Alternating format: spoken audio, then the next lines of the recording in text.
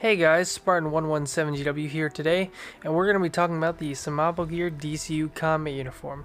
This is a fantastic uniform, and Semapo arguably makes the best combat uniform replicas on the market. Now, the DCU uniform uses a hot weather type material. It's definitely, from what you can feel, is lighter than the previous ones that I've reviewed, which are the Multicam Tropic and the Multicam Black. So they definitely use that hot weather type DCU kind of material, although the color variation is not quite the same as the GI issue. We'll get to that in a bit.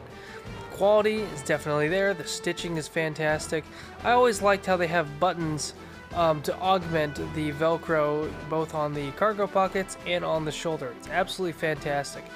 I definitely love how it fits. You know, the fits and the sizing has definitely improved over the years, and I definitely think it'll fit you guys very well. So without further ado, let's get into the only one little gripe that I have, which is the color variation. Now here on the left we have True Spec, in the middle we have Semapo, and on the right is an NSW used Raid BDU top.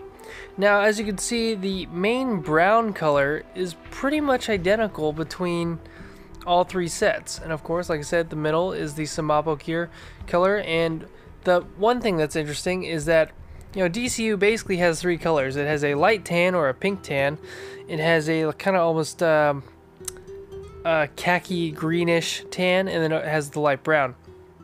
The light brown's pretty much identical between all three. The khaki portion is pretty interesting because it's uniform across all three, but in kind of a different way. And the actual light tan portion that's supposed to be have kind of almost a pinkish hue on the GI issue BDUs doesn't really have that pinkish hue on the Semapo Gear ones, and you can kind of see that. It's kind of hard to show it in the video. It's much easier to see in person. So if you do for some reason mix and match uniforms, you might notice that, but it's not really a huge big deal. You know, it's just a minor gripe, but I really want to show you how this matches up with other DCU stuff that's out there.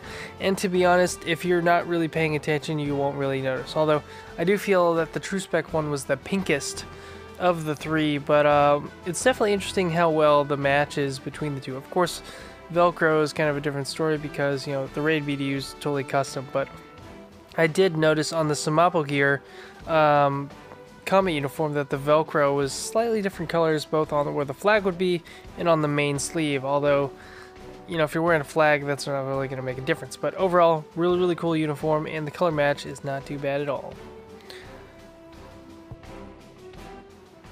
So in this last little bit, I just show off a couple different DCU pouches to show how it matches up. Like I said, the pink doesn't really show up too well on the camera, but excellent uniform. Definitely check it out. It's about 140 for the pants, 70 for the top, so you do the math. But definitely a really good replica combat uniform for the price that you're getting, especially because it's a not very common uniform. Just want to let you guys know that I have patches for sale on my website. My website has discounts for various websites and all kinds of cool stuff on there. Please check it out. Thank you guys for watching, and I'll see you guys next time.